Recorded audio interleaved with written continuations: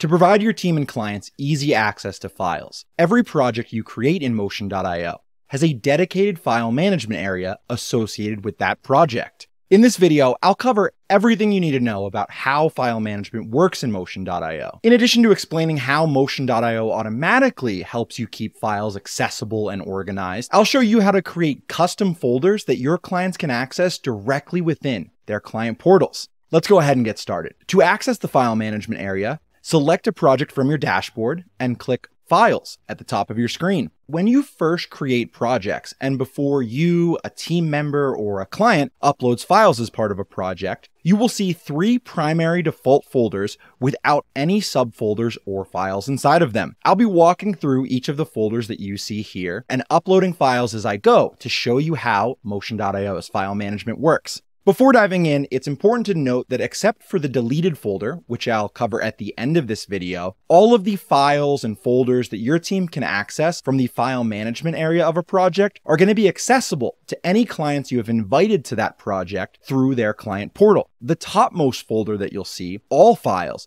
is going to contain every single file that is shared, uploaded, or attached by either you, a team member, or your client. Those files will be added to specific subfolders under All Files that are automatically created, named, and organized. To show you how this works, I'm going to navigate to the Tasks page of this project, where I'll send some tasks to my client to have them complete off camera. Skipping ahead, you can see my client has now completed all of the tasks I assigned, and I'm going to return to the Files area of this project to show you how the folders were created under All Files. These subfolders that you see here, approvals, client uploads, direct uploads, form uploads, signatures, and task attachments, represent the different ways that files can be added. In your projects, you might not have all of these 6 folders because they're only created once files are added to the project in one of those ways. So for example, if you never had any files that were attached to a task, you wouldn't see this folder. For some additional context of how these folders work, I'm going to first click into the approvals folder. There is some ad creative here. I attach to a task asking my client to review and approve. And when I click on the link, I can actually pull up that task where that file was first attached. For another example, if I open the client uploads folder, there are 2 folders here, logo and brand guides. And the 2 file collections that I specified when creating this task automatically created different folders for each category of file I was asking for. This automatic organization of files in your Motion.io projects is a really powerful feature because it helps ensure that everyone involved in a project knows why files were uploaded and what they should be used for. A final thing to point out about the All Files folder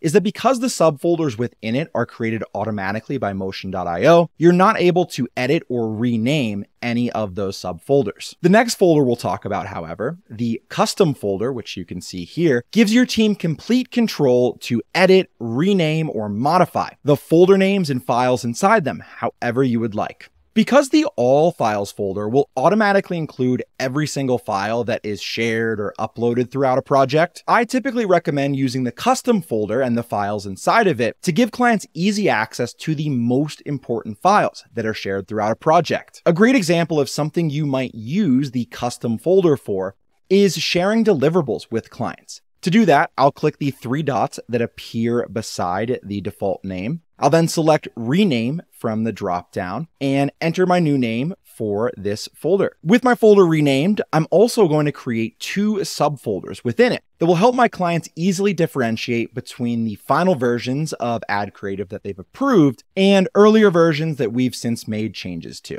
Opening that same dropdown next to my top level client deliverables folder, I'll click New Folder and enter a name. I'm going to title this first folder Final Versions.